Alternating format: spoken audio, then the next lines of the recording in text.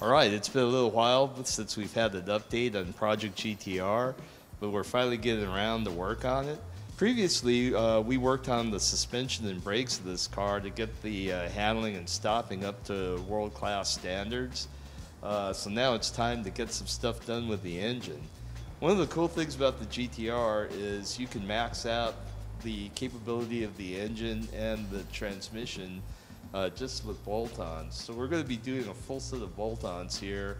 We're going to be aiming for around 650 horsepower, and we're going to artificially keep the torque low to reduce stress on the bottom end and the transmission. So let's take a look at what we've done so far.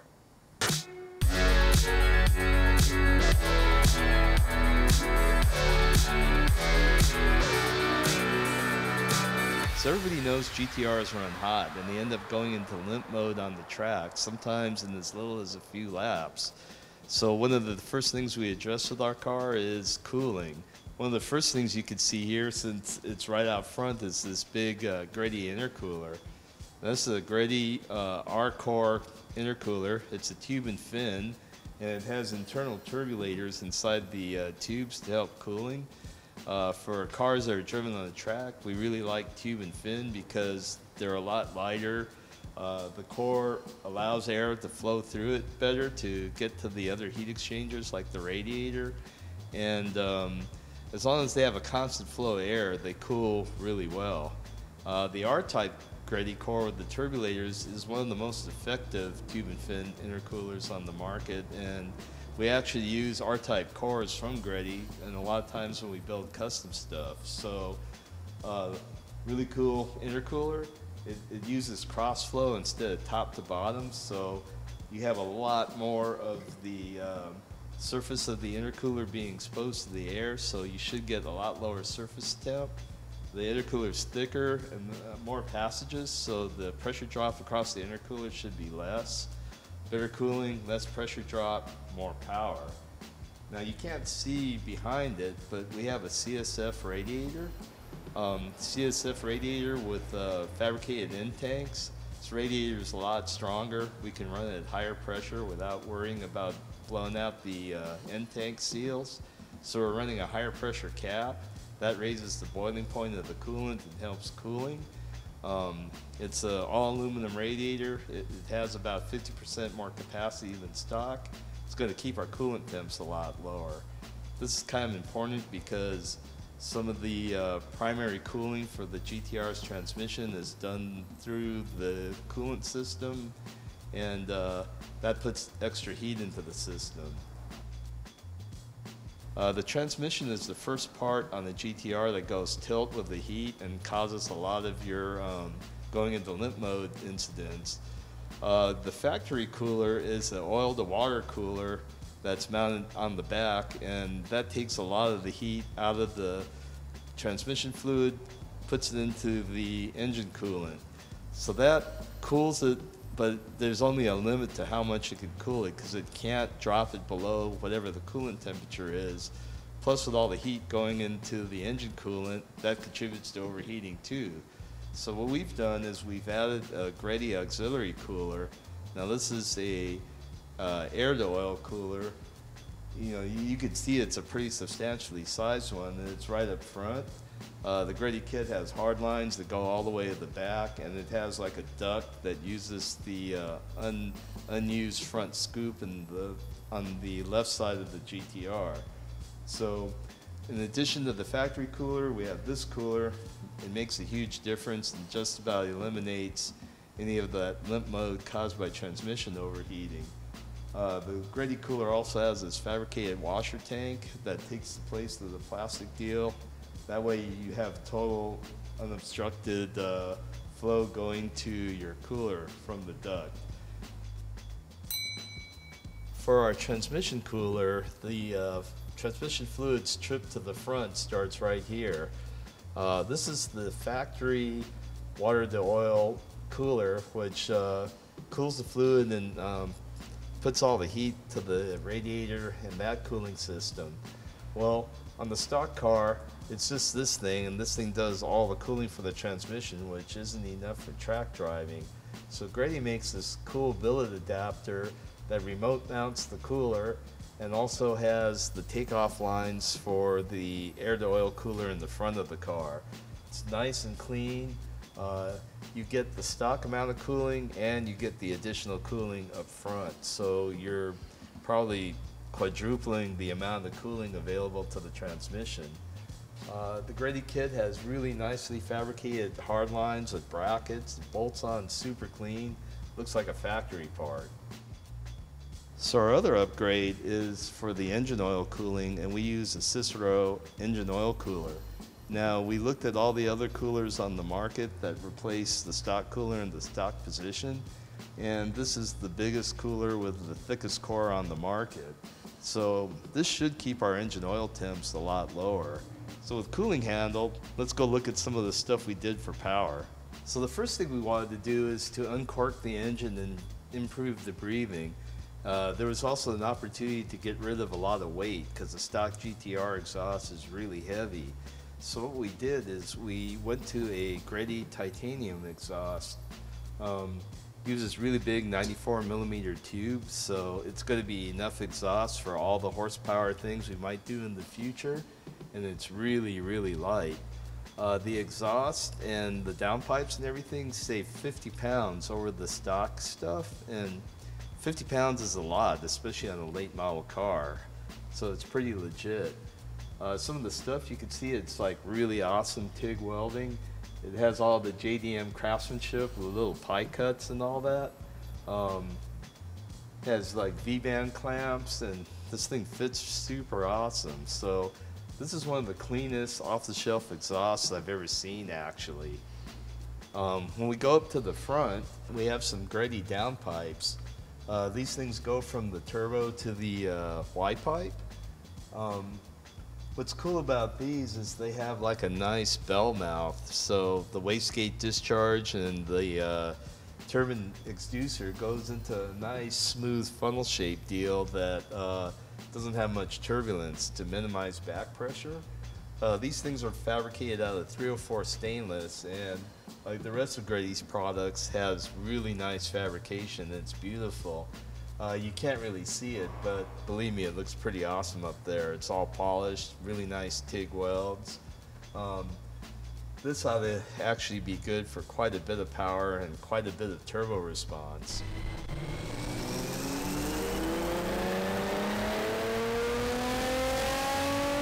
The next thing we did is we went to COBB tuning carbon fiber big tube intake. And one of the problems about the GTR is when you start turning up the boots and uncorking things for more flow, you max out the mass airflow meter. So the most it can read is 5 volts. And when you just start making some really basic bolt-on power, you're maxing out your airflow meter at 5 volts. So what COBB's done is they've actually made the tube that the airflow meter sensing element sits in bigger. So it takes more airflow to reach 5 volts. And with the access port tuner, they recalibrate the airflow compensation table in the ECU, so it works good at low flow too.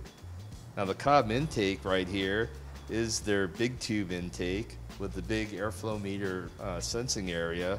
It has like some open element filters, and it's big diameter all the way back to the turbos. And on GTRs, that is actually a restriction that's probably good for about 40 horsepower. So once you start increasing the boost pressure, so it legitimately uncorks the engine. It also gives you more headspace for the airflow meter, and it's bitchin' made out of carbon fiber. The tubes are carbon fiber, and the filter caps are carbon. Unlike a lot of other intake tubes, it actually has a bracket that connects it solidly to the core support, so it just doesn't flop around and rattle. I have some buddies that have GTRs with other intakes, and they're kind of fussy about squeaks and rattles, and they say that the intake tube rattles around against the core support and it bugs them. Well, the COBB's not going to do that. The rest of our intake track has a Greddy hard pipe kit. Now hard pipes are actually good for some power. I know people have a hard time wrapping their head around that, but It's a rigid metal pipe. It doesn't expand and contract like plastic, and you don't have to inflate an expanding plastic and rubber intake track. So actually your compressor and your turbo has to work a little bit less hard, and you have a little bit less back pressure. So it's kind of weird. Like, I've done like a lot of testing, and every time I've gone to a hard pipe setup on a turbo car, I've always seen, you know, an increase of power. Like, it's usually like about 5, but I've seen as much as 12 horsepower just by going to hard pipes. Now the hard pipe has Greddy's blow-off valve here. It's really clean. It's set up recirculating just like OEM, so you don't screw up your air-fuel ratio when the valve's open. There's more diaphragm area than stock and a stiffer spring, so these aren't going to blow open with high boost like the stock ones do. And also you have more diaphragm area for more control, so they're more sensitive. So when you lift the throttle, they open easier, and a bigger valve. So when you lift the throttle, they let more airflow, so you don't have your backup of compressed air in front of the throttle body, and your turbo doesn't slow down as much.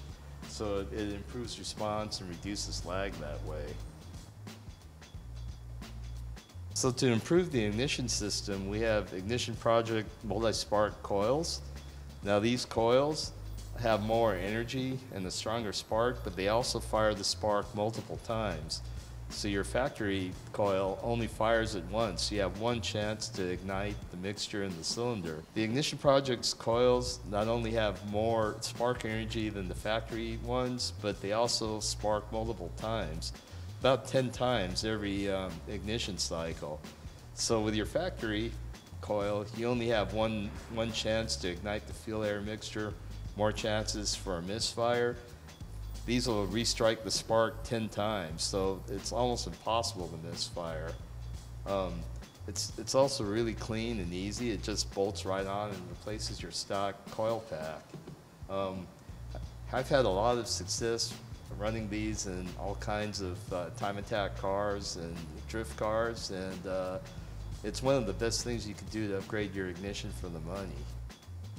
One of the things about the GTR is the stock injectors run out of capacity really fast. With just super basic bolt-ons, you max out the injectors, so we needed more capacity. So COBB Tuning sells Injector Dynamics 1300cc injectors, and they're all calibrated to work with their axis port and shelf tunes. So we ran those injectors versus other things, because the ability to run a shelf tune from COBB saves a lot of money and aggravation.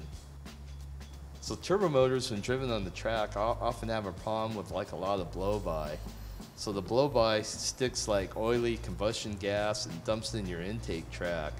This could do a couple of things, like it could clog up your intercooler.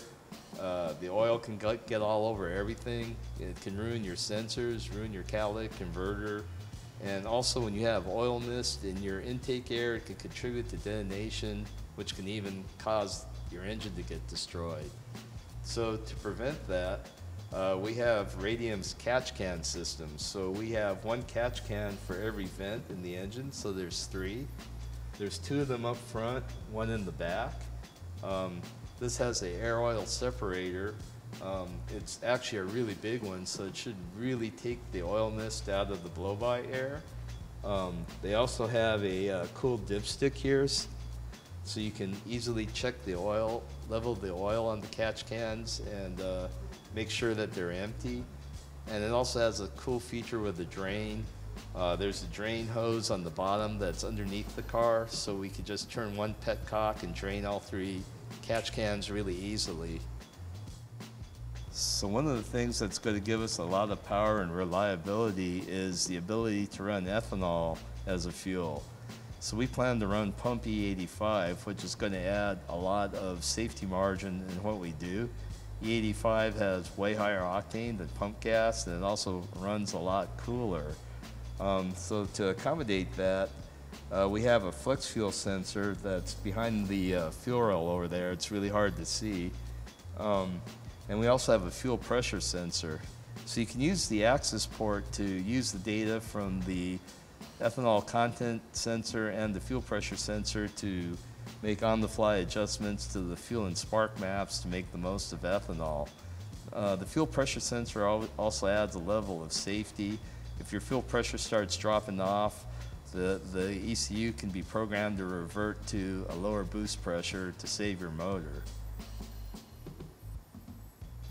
One of the cool ways that COBB has integrated some extra sensors into the system is with this CAN hub.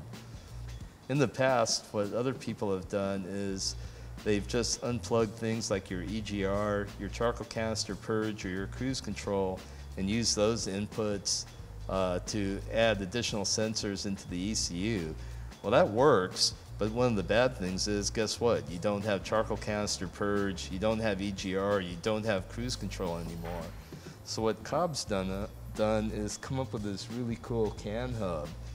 Now, CAN is like multiplexing, so a single wire can carry signals for a lot of different sensors. And what this is a CAN pass-through. So the CAN hub goes in the charcoal canister purge solenoid line, but the solenoid still works. But the CAN hub allows the flex fuel sensor and the fuel pressure sensor data to be introduced into the CAN stream via that input. So everything still works, and it's just an extra port where you can add additional sensor inputs for the ECU to read. Really cool, really clean, innovative product. You know, I wish COBB actually made something with a few more inputs so we could use a few more things into the ECU. The final thing we had to improve is the fuel pump. Now the factory Nissan pump runs out of capacity really quick, so I mean, you just add an exhaust and just a simple tune and you're already at the max capacity of the fuel pump. So anything more than that, including running ethanol, you have to drastically improve the pump capacity. It's hard to see here, but we're running a Radium fuel system. The Radium kit has a whole hanger and its own sump, and the ability to run up to 3 fuel pumps. Now we're running 2, and you know, we're only planning to run about 1,000 horsepower on this in its final form once we build the engine and transmission. So we're running one AEM 340 liter per hour pump, and then we're running a Walboro brushless pump that pumps probably about 500 liters per hour. The brushless pump runs cooler and uses less power, and it has way more capacity.